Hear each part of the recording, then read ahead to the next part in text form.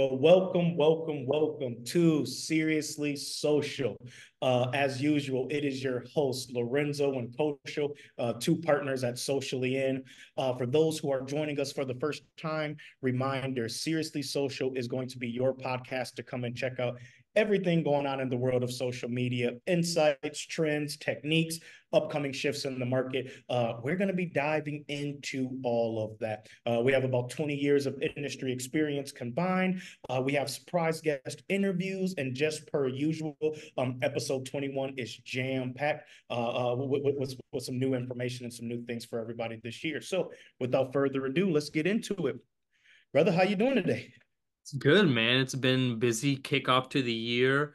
For those that don't know, I'm the type of guy that for the last few years I've started really my goals and like kickstarting my year and setting, those resolutions that I feel like a lot of people do back in December. Mine really starts to kick off towards the end of January. So February's been off to a hot start, right? We had the Super Bowl right around the corner about a week ago. We had the NBA All-Star Weekend this weekend.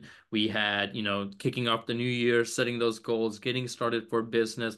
And with all of these different things going on, obviously, hot as ever, social media has been ablaze, right? So there's been a lot of developments, a lot of things going on. So it's been fun. It's been busy and looking forward to seeing what the rest of 2024 holds. We had a good session or a good show last week, last episode, talked about all of the different trends and things that we saw in 2023 in our learnings. Yep.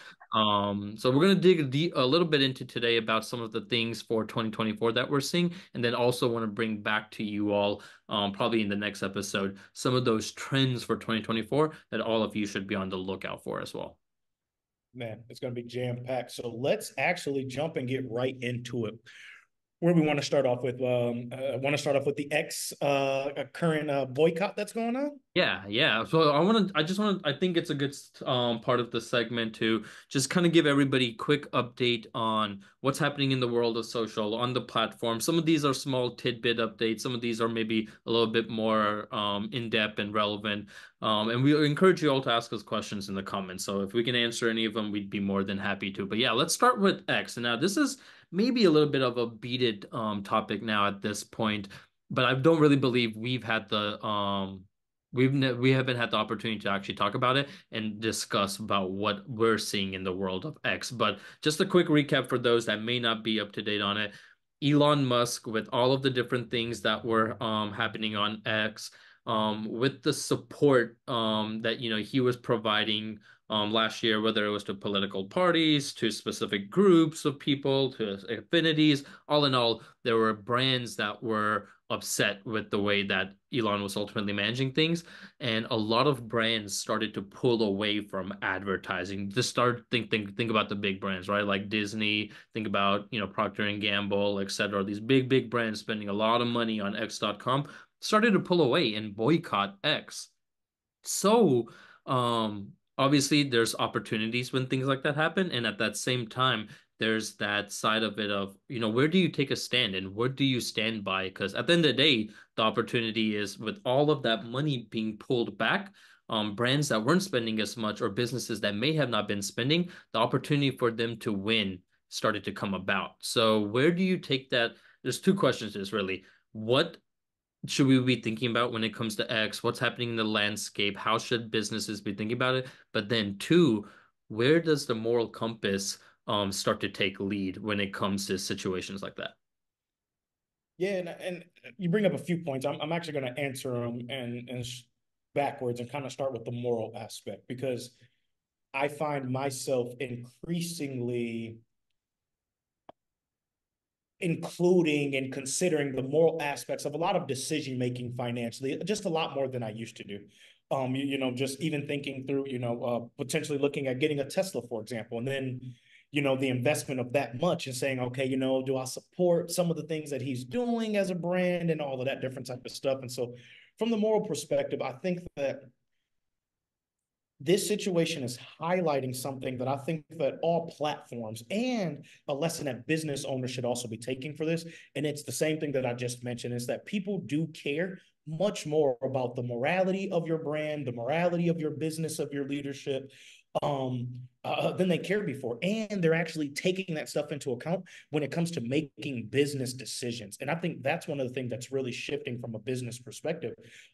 Historically, years ago, 10, 15 years ago, people didn't think that much about that different type of stuff. You people weren't really digging into the lifestyle of the executive of a company and how controversial were there and different things, based upon that research and feedback, Mhm. deciding not to do business with the company. And that's just not the way that people are doing things anymore. There's so much more competition in every space. People don't have to go. Yeah. There's not a monopoly on a lot of different things anymore. And so I think one of the most important things is that the realization from a buyer's perspective that there's a shift in what's important to people who are buying.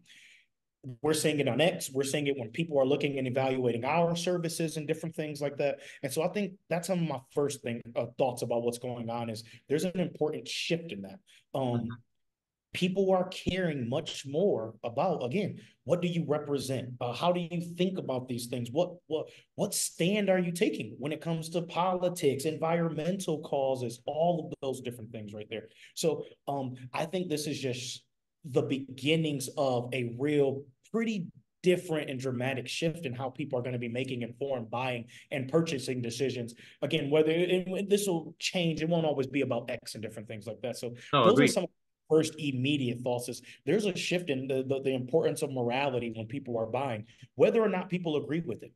I 100% agree. There's actually an app happening on TikTok right now because you bring up a point that, we're talking about X and Elon's at a different scale because of obviously who he is. He's at this point, you can consider him a worldwide celebrity. Like he's that well known. So a little bit different. It's not an apples to apples, but an apples to orange comparison. What's happening on TikTok right now is a lot of, experts in social media and marketing are coming out and saying that not only on TikTok, in general in social media, brand pages are dead. Now they're not taking it to the extreme of saying like, obviously brand pages are dead. We've built a Yes. whole business behind this, so there's obviously some relevancy there. But more so the point of people are still care about what brands say, but they are starting to care more about who the people behind the brands are and what they're saying, right? And how that impacts the decision they make from the brand. So I am more of a believer of right and like yes, you need to have that and the brand also communicating to only amplify it more. But you're right, there's more and more people that are being morally conscious, whether it's just because of what society is saying or because of their own intent of like, hey, I want to try to do the right thing, I want to make the right decision, or I want to believe in the right people. So it's becoming real, and that's we saw that with X, and so many brands pulled back. But like I said, there were those that from because of that moral standpoint, from that righteousness, and I don't want to go without saying, what the issue was, but ultimately, he addressed with this whole Israel and situation that's going on and Jewish people and his affinity with them. And so it's important, right? That's a real thing. And, it contradicts to a specific group of people. So I think ultimately, going back to the point of where do you make that moral stand? You're right. I think brands, people, everybody in the world in general is leaning more and more towards that side of the scale. And because of that, I do think decisions like this impact the brand at the end of the day. But to that point, how long does it last, right? H&M had a similar issue, not too long ago with obviously some things that they ran. But then people go to the mall, and people are back in H&M, obviously shopping. So it's, who Well, takes advantage of it? Who doesn't take advantage of it? Where do you? you said something that I do think that the timing Yeah. and how long will this last is important. However, I do think that this year there are two things that are going to happen that will make the timing this year be a little bit more different and unique than it is. And I think it's number one, the increase in competition. Everything just has a massive increase in competition. The other thing that's very important to this is I think it's the scarcity of resources this year. That is going to be the other thing that also amplifies the decision making process because now not only do I have more options to go to, so now if I so again, let's just keep using X. If I'm an advertiser and I know that my ideal audience sits on X, it could potentially be a great use. Well, now there's multiple different places that you can reach them. We talked a lot last year about finding opportunities to reach your micro audiences and different things. You don't always have to be at the places of the masses. There's lots of opportunities to do that. But it's also going to be the scarcity of resources now. Now, if I only have $2 to spend, whereas last year I had $5 to spend. I'm also going to ask more questions about where those $2 are going. I have to. I'm going to ask more. I'm going to care more about that type of stuff. Now, that is what I think is going to increase kind of the place at which a conversation about morality starts to increase that now, because now it's like, well, listen, if we're only going to make one investment into one place, we're going to consider all of those different things, and things that may not used to be as important have to increase in their importance right now, just because there's a scarcity of resources. I need to take every single thing into account. And that's where I think that, yes, people will forget. People will, Twitter's going to be okay. Elon's going to be okay. Will that make this year a potentially much more rougher year from an advertising standpoint and things like that? I definitely think there's potential for him to lose a significant additional dollars in 2024, though, 100% because of that. Yeah. So I 100% agree. And because of obviously all those things happening, X.com is a wild, wild west. We've talked about this obviously when he first took over. Yes, to everyone's point and what I really believe the business should be doing, if you truly believe who you're wanting to get in front of, like Lorenzo was saying, really makes sense. It's a top priority. It's your top one or two or three channels. You really see an opportunity. You take advantage of it, right? I agree that there is a moral standpoint, but I also believe that all of us have the right to take care of the businesses that we've invested in, build something, and not necessarily do anything wrong by somebody else, and still find opportunities where maybe advertising on Twitter or being organically active on there and doing all of the different advantages that it still does persist, taking advantage of those things. But I do agree that if you are unsure, if it is not one of your top mediums, if it's not something that's going to be a core focus, it's maybe better to sit back and watch right now just to kind of see what's happening. So obviously we're experimenting. We work with brands and businesses of many different sizes. So we're gathering insights, we're looking at what's happening. So we see opportunities, but I do agree that right now is maybe not the best time to hop in if you don't know exactly for sure what you're wanting to do there. Last thing I'll say on that I'm very interested in following, and we'll continue to talk about this topic. I'm curious Thread's response to all of this. For sure. So opportunity, like I said, every door that It's an closes. opportunity right now. It is an open space. It's an open opportunity right now. And there are some things Threads could potentially do to really capitalize on a lot of this. And I'm very curious just to see what, if anything, investments and things are going to be happening. As y'all know, stay tuned, because as they come out, we will definitely be talking about them. Absolutely. All right, let's go to the next LinkedIn. Let's start there now. All right. So LinkedIn, yeah. Few different things. Obviously, LinkedIn is becoming the place to go when it comes to organic reach, right? Yes, TikTok is still the leader. YouTube Shorts are still doing tremendous things. Facebook Reels in its own right are doing its own thing. But LinkedIn itself, obviously a B2B focus in the most aspects, or what initially comes to people's minds. But a lot of people are starting to be able to take what it is that they're doing, go to a B2B audience, but still realize that it's human beings at the end of the day, and what they may have, if they can apply it in the right way, understand the nuances of LinkedIn and how people speak and what they're looking for, there's an opportunity for them to, do business there as well. So LinkedIn, one of the things that a lot of people have been talking about recently is all of this organic content, right? Publish, if you can, 2, 3 times a day. Obviously, that's hard. At minimum, 2 to 3, 4 times a week is, what the recommendation is. So if you're not publishing all the time, that's, step number one, where to start. But let's say you are publishing. There are many people out there that are publishing. They may not be seeing the results that they're looking for. One of the things that people have been talking about, or what experts have been saying, is, do hashtags really even matter anymore on LinkedIn? Because of the whole aspect of thought leadership and what people have been starting to prioritize. I would say when they're on LinkedIn, it's engaging with these comments, leaving their 2 cents, putting out their own thought leadership pieces. But where do hashtags play a role, right? We've seen hashtags forever. They work on social. They're great for discovery. But there's this thing going on saying that hashtags on LinkedIn don't matter no more. And what really matters is utilizing what you would count as a hashtag more so in the description of what you're talking about. And LinkedIn's algorithm naturally picks that up and likes that better, is what's been the recent findings, is what I've heard. Well, LinkedIn's algorithms in regards to hashtags have always kind of been a little finicky. There's always been things like, for example, some things historically in the past with issues with their hashtags.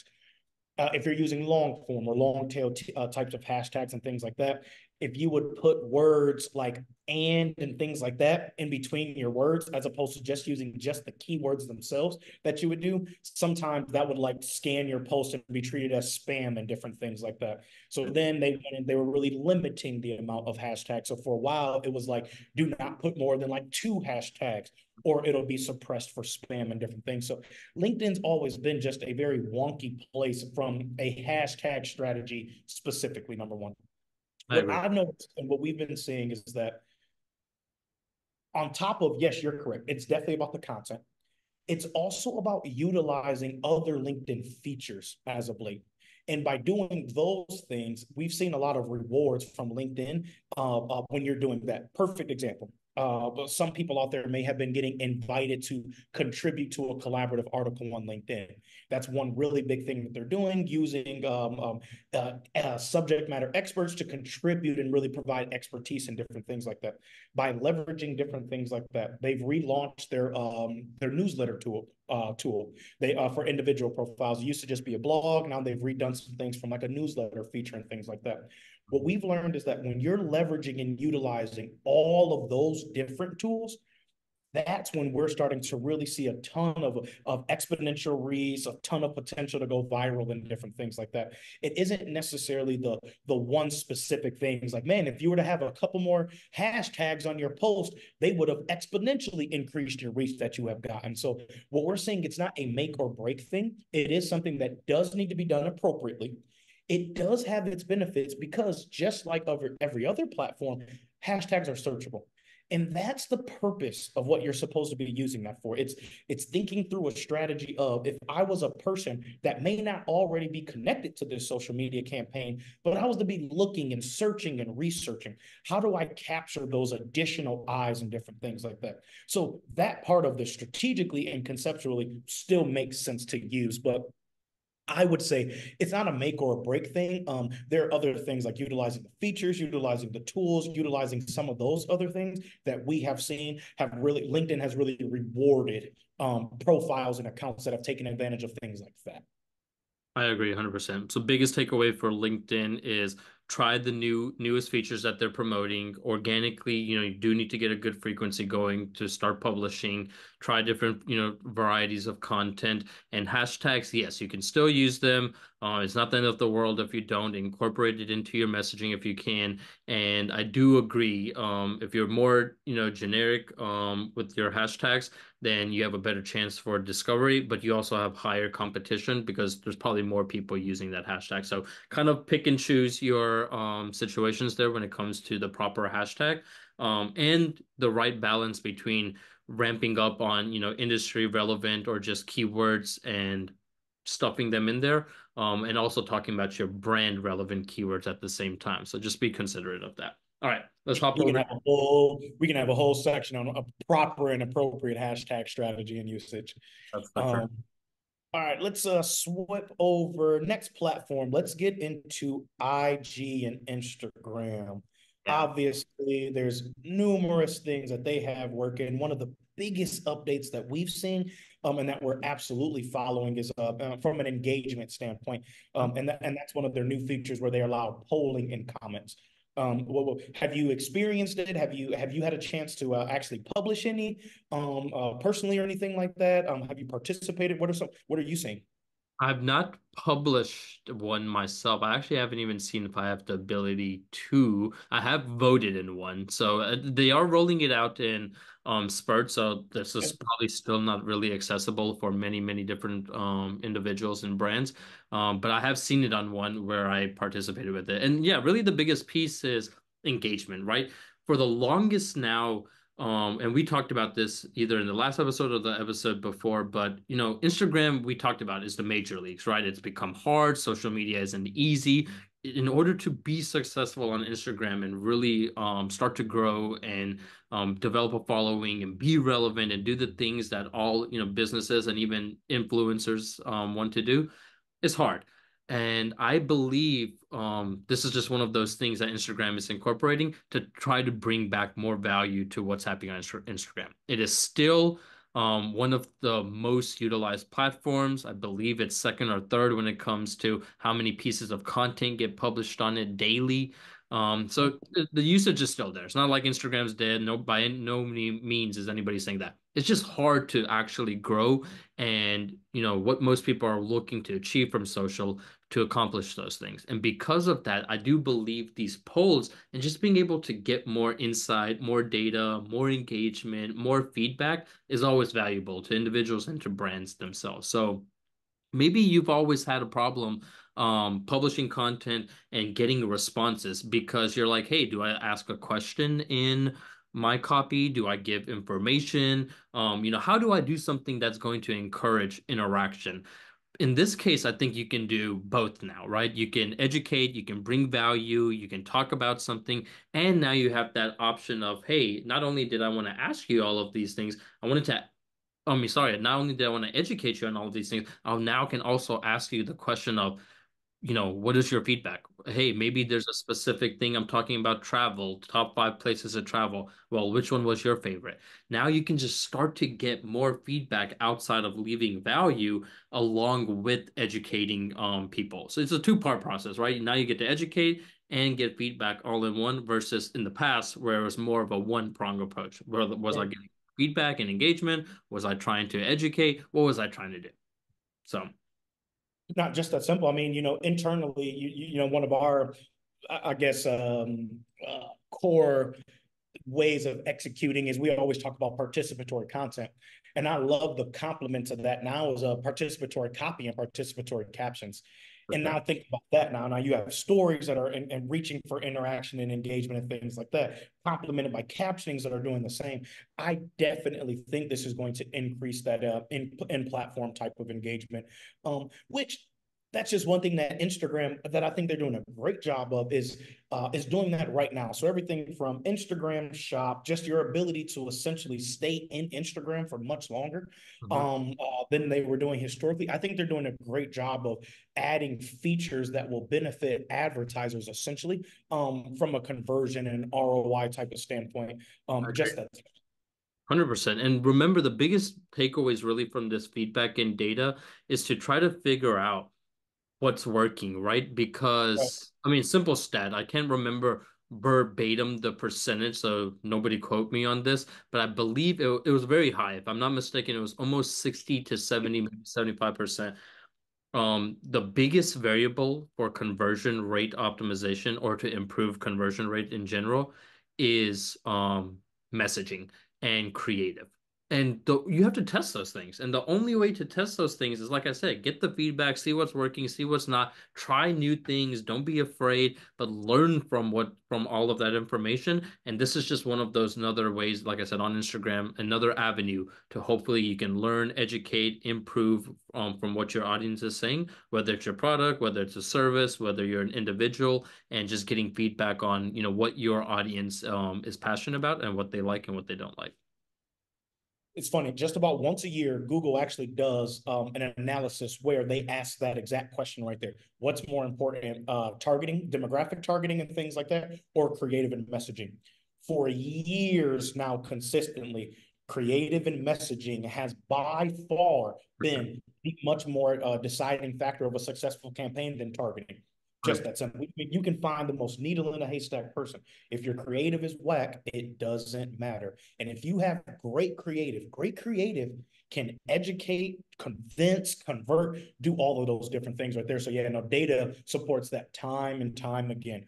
For sure. Creative and messaging is much more important than can I find in this finite list of people and different things like that. 100%. 100%. 100% agree. Okay, awesome. Let's jump to Meta. Obviously, Meta is always Facebook in this specific case is always doing, something right. They've started to, and TikTok's already done this, so obviously it doesn't surprise any of us, with Meta following suit. but they've opened up a talent management tool essentially, right? Being able to manage talent that can really do a multitude of things for you, whether they're creating content and they're able to help you from a supply and distribution standpoint, whether it's products and them being able to, make money and utilize affiliate, revenue to push and promote your product to not only benefit your business but themselves as well. Maybe it's influencers and creators that you're working with and being able to manage those relationships. So obviously a multitude of different use cases on how you can leverage that tool. But in the general sense, all of the social platforms are looking for ways for businesses and brands, and maybe you're even an influencer and you're on the flip side looking to connect with business and brands, essentially a gateway or a marketplace, so to say, where they can start to look into each other or leverage each other for opportunities. Um, I don't know how much brands and businesses or even the creators themselves are leveraging these things. Like I said, TikTok was really the first one to, I would say, successfully ramp it up with their creator marketplace. But Meta has it now. YouTube has something similar. TikTok is. I guess, what are your thoughts about the aspect in general of now creating these social platforms, creating these marketplaces that are allowing this type of thing? What benefits do you see for individuals? What benefits do you see for businesses? What are your thoughts overall in general? So I'll start with my overall thoughts, then I'll get into some of the benefits because I've looked a lot into this because we've gotten a rash of inquiries for clients who are building very similar or prospects building very similar types of platforms to do just this. So my first thoughts are that this is the place that we're trending towards. One thing that me, you, Keith have talked about, our CEO have talked about for years now, and spent a lot of hours is that the cost of content and the cost of creating quality content is going to just plummet. It just is with the rise of AI, these different type of resources, all of those things, what it takes to create the same high quality piece of content, it's just not going to cost the same amount of money. It's not going to take the same amount of resources anymore. So the idea of building infrastructures like this, we kind of foresee and knew that was kind of happen because it's like a lot of things in our society, a lot of things are becoming open source. Yep. Just that simple. Why would I pay a premium? And I mean, this is hurting us. I mean, this is for, we're always I transparent. was thinking the same thing. Yep. Why would I pay a premium to an agency like Socially In to just essentially matchmake? Whereas if, and these are the types of industries that are very disruptive, what if we can create a platform that essentially would matchmake for you? Now I don't have to pay the premium. I just have to pay access to the platform. I can still get access to the quality, same types of creators, boom, and keep on going. We're going to see more of it is kind of but just that the simple version of it. We're going to see very specific third-party private people who get invested to do it. You're going to see platforms like the large guys figure out and create their own versions of it. Just that simple, because that's also how people respond and market there. Those are my thoughts overall. Mm-hmm. I think there's a ton of benefits. I think there's cons, but I think there's absolutely some great benefits as well. So we'll start with that. For individuals, it's the ability now to grow your business, promote your brand, push yourself out there for very low cost, Kosho. I mean, it's just that simple now. Me and you right now can go on to one of those platforms and sign up to be a micro or a nano influencer or something like that. We can find a brand that's like, hey, I got $75 to do something like that. And me and you now can go and explore being an influencer. No credibility, no resume, no experience, no nothing. I like things like that. I like a society where people can go out and people can find ways to build businesses and build careers and different things like that. I personally like that about the way that we can kind of do things. I think that's some big benefits to individuals. You can go and make some money, man, Mm-hmm. using those talents. And from companies, obviously, there's going to be a cost savings. Just that simple. Now, when I'm thinking about how much we charge just for management of this type of stuff, and that's just to manage it. That's just to be in the systems, do some communication, handle some admin and operations and different things like that. Those costs, people don't necessarily have to pay those costs. So it's going to be up to agencies like ours to really start to ask ourselves, what is number one, the true value that we bring? Mm-hmm. Based upon that value that we bring, is there more value of it that we can bring? And then obviously, is there a way that we can bring this same amount of value and do it a little bit more efficient? And unfortunately, that's just the response we're going to have for something like this, Kosha, because as a company, I mean, we've been in a situation ourselves before. We may have to say, there's a quality and a really great way we know we want to do it. Are we in a financial position to do it right now? Based upon the potential return that we can get, well, our favorite thing to say is you got to start somewhere, don't got to start perfect. 100%. We get it. And it will provide companies the ability to start somewhere without it having to be perfect. And those are going to be some of the biggest benefits that it offers. I 100% agree. I mean, it's like they say, as technology, continues to evolve, it was almost inevitable that, this was going to happen. I mean, it's already happened, right? Like think about it was just at a smaller scale and more in specific segments, and that's why it was probably less mentioned. But the influencer companies or the tools that created these influencer networks that you can vet and search and find them, pretty much were doing this just at a smaller scale. Now it's pretty much opening it up to every pretty much everybody, right, who can consider themselves a creator. And obviously, these social networks already had the masses and the brands and businesses there to be that connector of the two, right? So you're right, 100% right in the sense that the cost of the barrier of entry is much lower, the cost of the entry is much lower. Now, there is still that strategic approach to where, you're right. One is better than zero. So just doing it is now the marketplace exists. But there is still obviously the right way to do it. And I still believe there's a lot of value that agencies and businesses and marketing firms can provide, consultants, etc.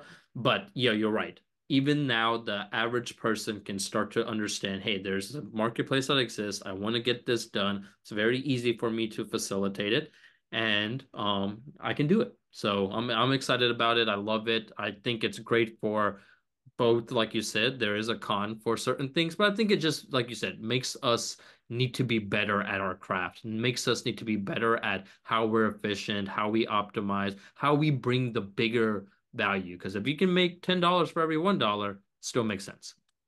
Well, I mean, Kosha, the other thing is, and this is exciting. I mean, think about the increase in diversity of options that you now have as a brand user. Yep. Now, as opposed to having, maybe 30 or 40 people, there may be 100 and 150 people who may fit, who still could be a good option, people that you never, ever would have had an opportunity to look at or consider and different things like that. So there's definitely some, but you're right, man. You're missing out on the strategic aspect of it. Again, that is why people pay us to do that different type of stuff. The time, the efficiency of it. As you know, we run tests all the time about what could you have done without our service fee, and then were the results that we got, even including our service fee, better. And oftentimes our service fee is definitely worth it because of the expertise, the access to different things that we have, the industry knowledge. The fact that we've been doing this now for 12 years and this is the only thing we've ever done. So it's little things like that all companies are going to have to really start to think through that, because automation is coming for anything. Social media is no different than anything else, man. I mean, brother, they've been saying that they were going to replace the workers at McDonald's for 40 years now. Mm-hmm. AI automation is coming for everybody's industry, everything. This won't be the first. This won't be the last. It's just that simple. No, 100% agree with that. Okay, so I do, because we do have a hard stop today, so I want to save some time for Super Bowl, talk about the commercials. Obviously, I know that's always a fun favorite for everyone. So we're gonna go over these next few points a little bit quicker, but didn't want to skip over them. So moving into TikTok. Obviously, the biggest thing that most people recently have seen, you go to people's profile pages, there's tons of videos, maybe more than half, if not at least 40%. None of the sounds are working. What's going on, right? So obviously, maybe you heard, maybe you didn't, from all the people out there, but the whole debacle between TikTok and Universal Music and having to remove all of those different sounds. Obviously, a lot of people's pieces of content now doesn't have sounds, including brands as well. But on top of that, um, segueing right into the point that I was wanting to make, which is TikTok is now exploring creating music with AI. You talked about AI right before this as well. Um, doesn't surprise me. They were probably thinking about this, kind of knowing ahead of time that all of this was looming. But I think there's a two-part question here. Obviously, what should people be thinking about and brands be thinking about when it comes to this copyrighted music and just, best practices? But on top of that, this whole AI generated music and what TikTok is doing there and allowing you to literally type in, I want romantic pop music, Justin Bieber, and it tries to come up with something based off of that text input. I know we're going to go through that in our next call between Sora, between all of that. I can't wait to take a deeper dive into what all of this is about to do. Bro, this stuff is game changing. This stuff is super game changing when it comes to it. One thing I will say though, talking about strategy and how all of these things change and things, it's funny. I don't think a lot of people, when we have conversations with prospects and clients, we talk about on TikTok, very specific strategy that's different, including things like trending sounds and things like that you don't have to worry about on other stuff. And we talk about that. And a lot of people are like, it doesn't matter. And we're like, nah, if you're really talking about virality and things like that, there's a lot more technical things than just, is it a cool video and different things like that. This situation drilled into the heads of the people the importance of different things like that, because those sounds and different things like that were a lot of the reasons that people were getting some of the views, the attention, the draw, and that just killed them when they did that. And not having a replacement strategy for a lot of that different type of stuff moving into the new year. So that's another big implication I come from. That's why it's important to understand the nuances of various specific platforms, so that you can have game plans for when stuff like that happens, and game plans when doesn't necessarily go, and you can already go and pivot and keep on rocking and rolling so you don't lose that engagement and that reach. I 100% agree. We were actually ironically just talking about that today, which was, contingency, Yep. contingency, right? We're building something internally off of GPT that we are wanting to help increase efficiencies between our team. And because of that, immediately we're like, hey, all of these great benefits. But on the counter side, most people don't even think about this. What if the technology was gone? Now, we don't have no anticipation or expectation of GPT going anywhere outside of continues to evolve and honestly just become better. But at the end of the day, technology is technology, right? So thinking about anytime you're doing something, this is not like thinking about, hey, let's always have a plan B, because I'm also not the type that's always like, hey, you need a plan B. But certain times when you're doing something that's so drastic that like, hey, if there is a vulnerability, let's think about it and maybe have a little bit of an idea of what we should do is not a bad idea for sure. So 100%. all right, let's run Uh, through the next two Take last two two more points. platforms. Yep, go through a couple more updates. Yep, and then we can get into just hardcore Super Bowl. Obviously, Usher. I'm sure people want to hear about that. But yeah, last 2 points. So Amazon is rolling out. Obviously, we're talking about social media, and they're like, hey, where's Amazon come into the picture? But Amazon is obviously a big marketplace, but they're rolling out with something called Amazon Posts, a very social first aspect to Amazon, where brands, Amazon verified retailers, they're able to create this like social first pieces of content to promote their products. I have not utilized it yet, actually. I know Amazon's been a little bit vocal about starting to push it. We've even communicated with them on opportunities that they're seeing in the marketplace of where brands can leverage it. So it is real. It's rolling out. I don't think it's started to really scale or become that big yet, but anything to allow an obviously giant like Amazon to entertain the social first aspect of what we've seen in society. I believe it's making its hot takes in the advertising industry. So, what are just your thoughts about that? Have you seen it? Have you heard about it? But Amazon is exploring this social first technology with Amazon Post. Very simply, I have heard of it. I have seen it. I am actually surprised this was not done earlier. Right. To me, I've always kind of thought that Amazon had an opportunity to almost be like, the easiest way to kind of wrap my head around it is if Reddit and Nextdoor were to combine and make an app. That's the kind of social that I envision that Amazon almost always had the ability to do. Imagine if because people go there to shop and do all of those different things. So imagine almost treating it like a community where you can talk about threads, whether they were product specific threads or service thread, that's what I literally can see. And I can see that getting a ton of engagement and in its own kind of version of a social campaign. So I'm actually surprised that this was not done earlier.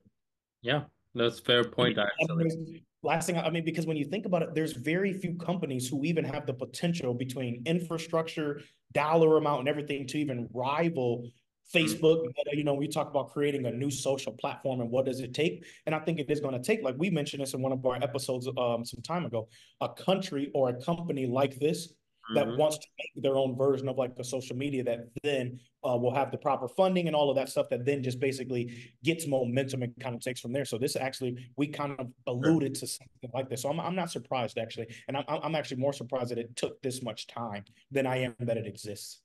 Yeah, that's definitely a good point. And no one's to knock, obviously what Amazon has done. There's probably 1,000 initiatives that they've worked on, and this probably was one of those ideas that sat on the back burner for a long time until it just became important enough to, start to really amplify.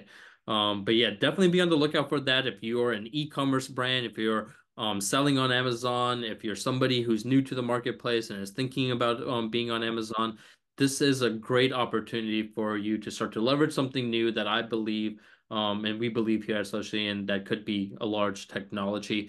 So stay on the lookout for it. Lastly, YouTube Shorts always still a beast. It's rocking and rolling. There's only really one thing I want to say about this and why I still believe people should be thinking about Shorts very seriously, if not just in general repurposing content. It's Okay. the one medium where shelf life, everything has expirations, right? You go to the store, you look at your food expirations, you're in your fridge, you're looking at expiration. Well, social media posts have expirations as well. Yes, you're right. They do live on your profiles forever. Technically or theoretically, you could go back and forever find them. But who actually does that? Outside of, time decay is real. So outside of maybe very rare instances, if you're somebody who, somebody was just stalking you and really going back and looking at everything, most pieces of content are, they have a shelf life. They have a short shelf life. They only live for a very long time, a very short time, sorry, before time just goes by and, people move on to the next thing. YouTube Shorts is different. YouTube Shorts is obviously YouTube, the second largest search engine behind Google. Things live longer.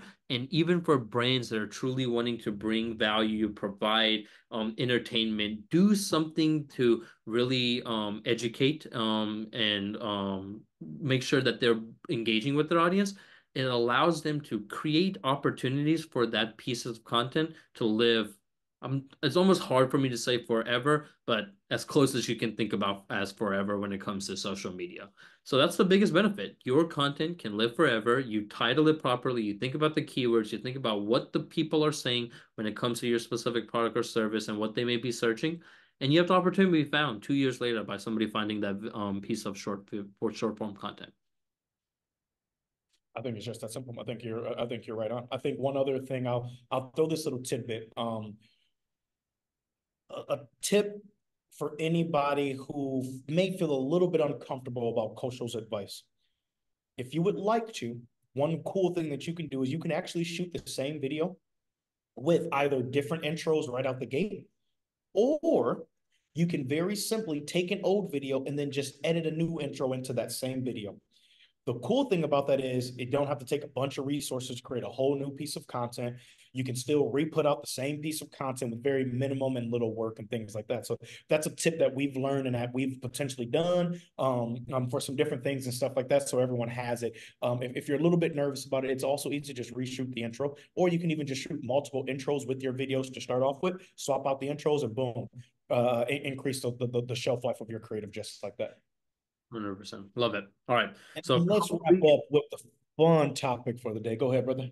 I was just gonna say, hopefully those were some small tidbits. Like I encouraged earlier, ask questions. We love giving people updates on what's happening on the social platforms, and hopefully y'all are starting to see some of so take some of these takeaways and implement them and see what kind of feedback y'all are having as well. Yes, let's get into the fun part. Let's segue. There's really there's 2 points. I think we can spend the most of the time on the Super Bowl, but just talking about brands, just talking about celebrities, just think about all of these amazing things. One thing that I do want to probably bring into the next podcast that we have is harping a little bit deeper on surprise and delight strategy specifically. And I think real quick for about 2 minutes, we can focus obviously on what Stanley did last year. I think they're one of the biggest success cases. But surprise and delight is really what has been separating brands on social media and making people who are true advocates of your brand feel like, they're loyal members, right? People, and sorry, I keep saying people, but brands have the opportunity now to create subscriptions. Obviously, influencers have the opportunity to create subscriptions and things of this nature on all of the social platforms, going back to the opportunities of, hey, how can people monetize, right? One of the ways is by providing this exclusive type of content, right? So think about surprise and delight as being a form of exclusive content. They're not necessarily paying for it, but they have to do certain actions or activities in order to become part of this surprise and delight strategy, right? It's to hold it there for your true loyal fans. There is also opportunity for maybe somebody being very new and you even surprise and delighting them. So I'm not necessarily saying only hold it for exclusive, but if you're like, hey, I don't really know what to do from exclusivity standpoint, I would say focus on a surprise and delight strategy because it's a low cost of entry, it's a really good strategy, and it's a good way to help showcase your brand as being authentic. And we talked about, authenticity on the last episode and how it's going to be really important in 2024. So what are your thoughts about what Stanley did when it came to their surprise and delight and the impact that it had? I think, well, first and foremost, surprise and delight is something that I think every brand should be taking advantage of. And the reason is because if you take yourself and put yourself into your consumer standpoint, out of your work and different things like that, how cool is it whenever you got something free? How cool is it when it doesn't matter what a little is? It doesn't matter if you went to the 7-Eleven and you got a candy bar and you found out you got an extra candy bar for free. Doesn't matter. It's those little things right there that make you remember the brand, make you want to come back. It creates those loyal advocates. It at least creates the positive thought or talking and positive word of mouth about it, even if it doesn't translate immediately into a dollar. And so I just think that first off, it's just something that can be done because it's easy. It increases your branding. It shows your customers and your clients that you appreciate them. But also, if done right, it will be a way to increase your branding, to increase your word of mouth, to get people. I mean, I don't know the numbers. I I would love to be in a marketing meeting to see what happened to all of Stanley's analytics from web traffic, follower count on social media, engagement. And I bet all of that stuff skyrocketed after they started doing the surprise and delight. And I'm not even talking about the how many actual units did they sell. We all know they sold a bunch of them, but the residual that they're going to get from that, the brand equity that you're going to get from that, that's the number that I think that surprise and delight is able to take advantage of, that increasing that brand equity. So it's just that simple. I think that it should be a part of, if you are doing social media strategy, I think you should have a surprise and delight in it, because y'all, surprise and delight, these don't have to be complicated things.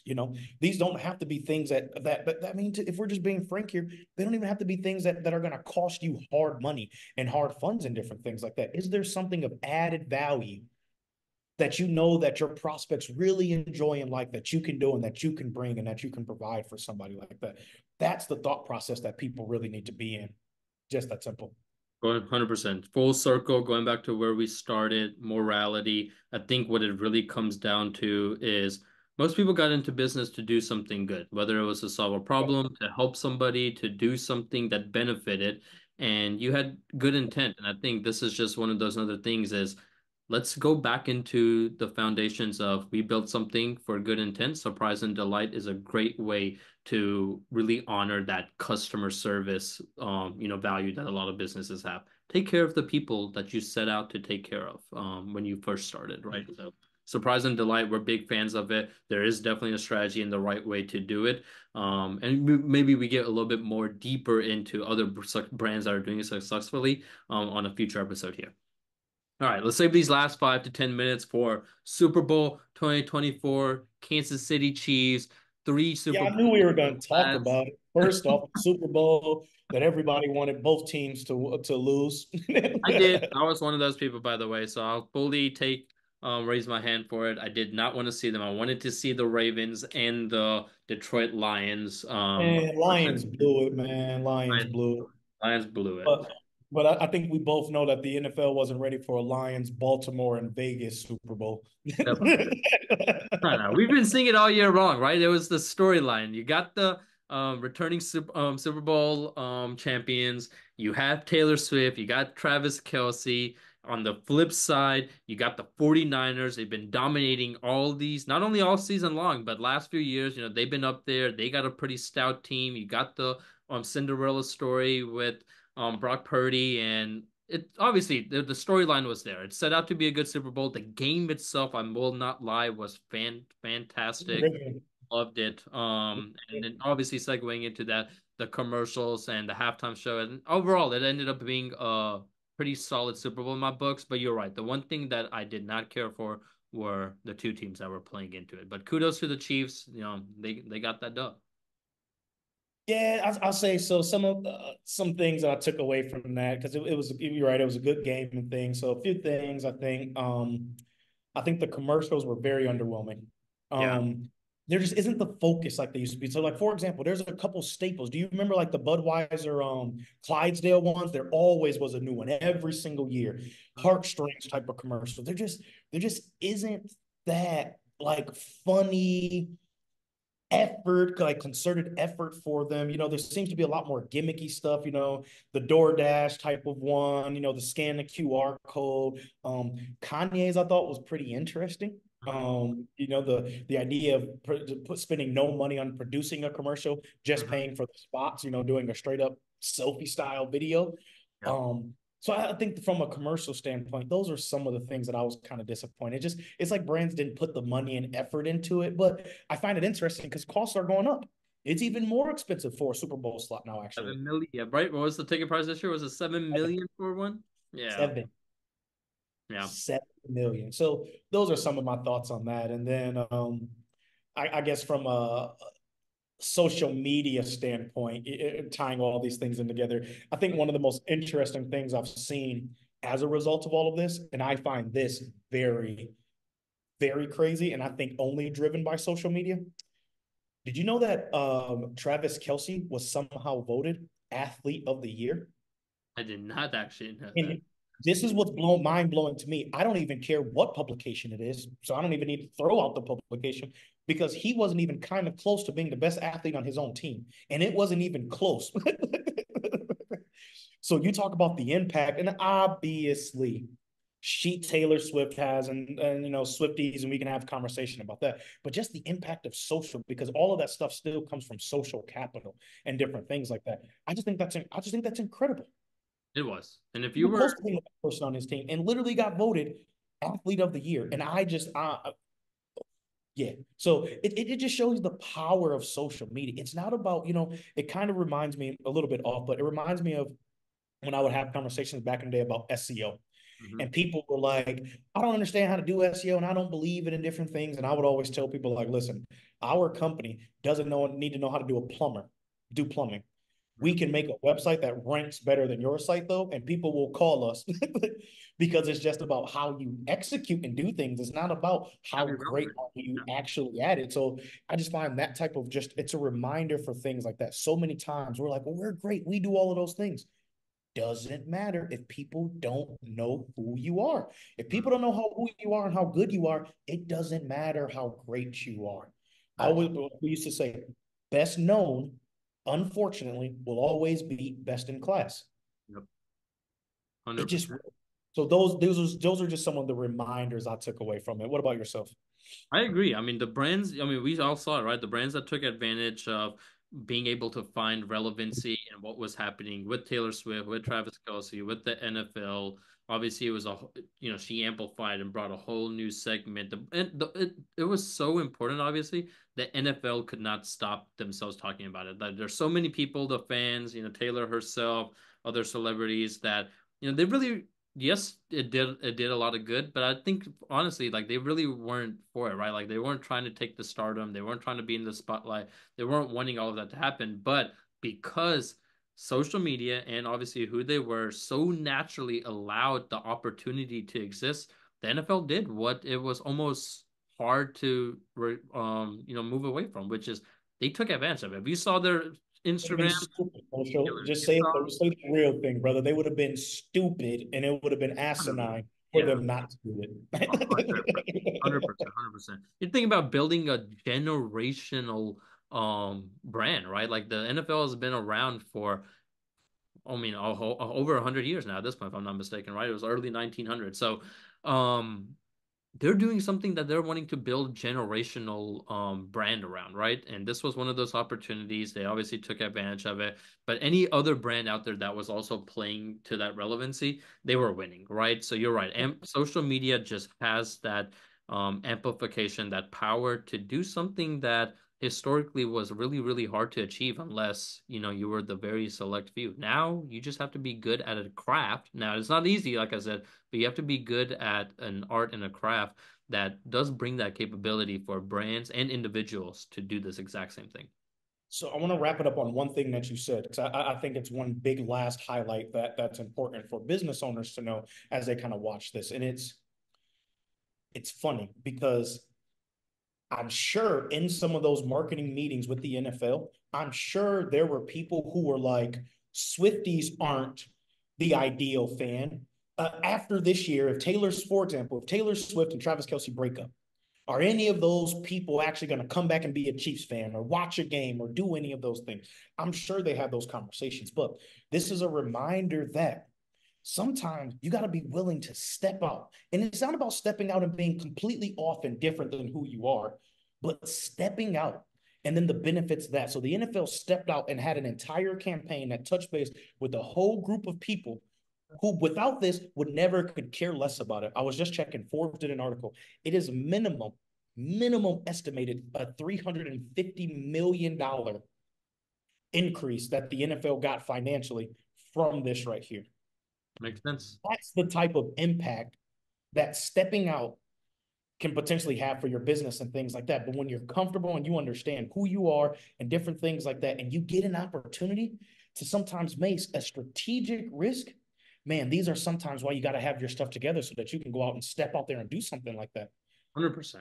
It really is the perfect segue back into, the Super Bowl commercials. $7 million, 115, 120, 130 million people or so watching. So you ask some experts, they believe the price point based on the attention is justified. But you're right. Going back to the actual content this year, I will say as people have become more intuitive as marketing. I mean, everybody knows now. Super Bowl, outside of obviously for the game itself, is for the commercial. So I think people's mindset to the creative for those commercials also started to shift as it just became Mm-hmm. more natural. Like, hey, people are watching the commercials. People are watching the commercials. Well, get user insight. You're like, great, we got to think about the commercials now, more differently than we ever have before. So you're right. I do believe there's a lot of that floofy, funny, like weird sometimes.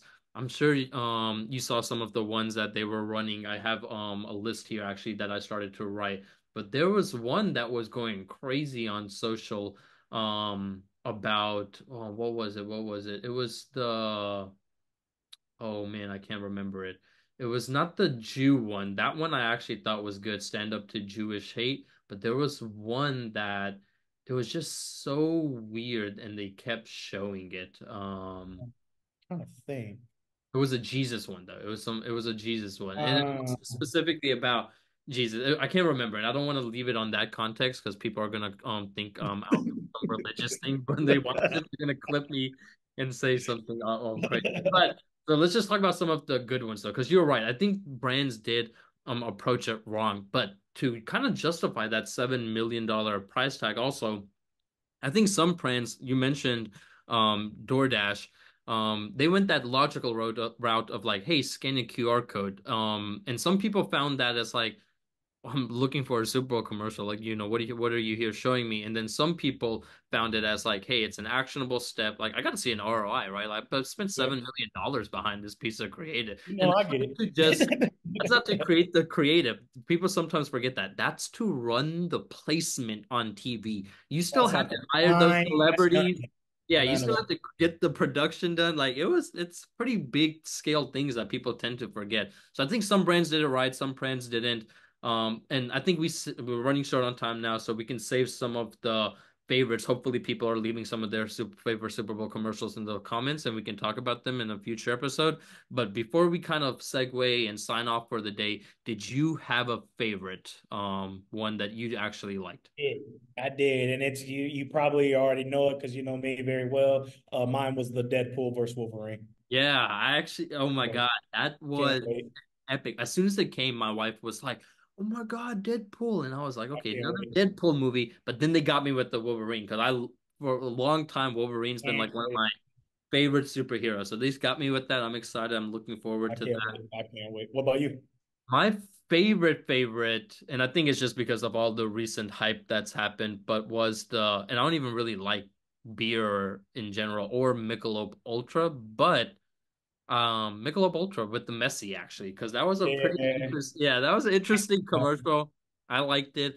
Recently, I've been hanging around with people that they like Michelob Ultra, so I was drinking Michelob Ultra. So it's just like I think the perfect timing of the relevancy for me. It doesn't work out for everybody, but I was drinking it recently. It was Messi. The World Cup wasn't that long ago, and it all kind of like tied into me, and I was like, nice. that was a pretty good commercial. So that one, and then I think T-Mobile did a very good job also, just on playing on top of what they've been known for, which is Oh yeah, yeah. yeah, they're the cool, cell phone brand, right? And I think that's what their commercials have always portrayed. That's what they always go after. But Verizon surprised me. They went, with Beyonce, they went for a global approach. Obviously, they're the leader in that segment. But they're really trying to stick out and help people still remember that, they're the big player out here and they're the one to beat. But I'm a biased fan towards T-Mobile, so I liked that one. But there were some brands in my opinion that definitely stuck out this year. Definitely. Cool. Well, y'all, listen, we're going to be signing off on episode 21 of Seriously Social. As always, we appreciate your time. This is Lorenzo and Kosha with y'all. We will be back in a few weeks. Like I said, we've already kind of alluded to a few different topics we're going to be having. We've already got a few guests already lined up, y'all. Our guest roster this year is going to be literally, it's going to be next level, y'all. So we cannot wait until next time. And without further ado, we're signing off, y'all. Appreciate y'all. Subscribe now. Check us out on YouTube, Spotify, wherever podcasts are found. Can't wait to see you again, brother. Appreciate everybody. Have a Yes, good sir. one. Till next time. Yes, sir.